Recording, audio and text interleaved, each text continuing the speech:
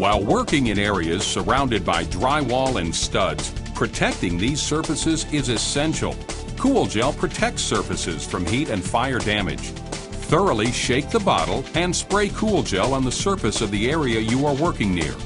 Cool Gel protects surfaces from heat or fire damage due to close proximity of the flame. As you are soldering, the gel begins to evaporate as the flame is applied. You can leave Cool Gel to evaporate from the surfaces it is used on. It will evaporate in 24 to 48 hours, leaving no residue behind. For more information about Cool Gel, visit our website at laco.com.